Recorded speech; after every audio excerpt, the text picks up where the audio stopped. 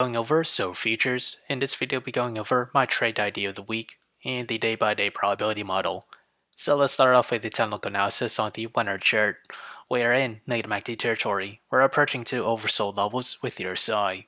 With the 4 hour chart, we are dipping into negative MACD territory. As we extend that further to the daily chart, we remain in positive MACD, but we're seeing signs of a diverge. We have yet to break above the 200 moving average, this green line, and that is at the price of $25.40.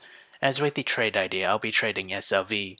And my position size for it is less than 1% of my portfolio.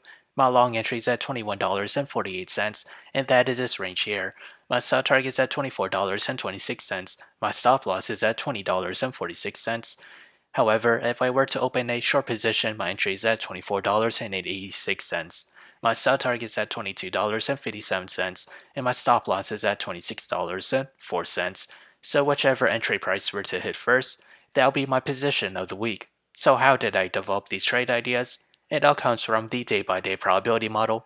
As we progress to the 5th day or week of trading, silver futures has a 58% chance to climb between 0 to 7%, an 8% chance to climb between 7 to 15%.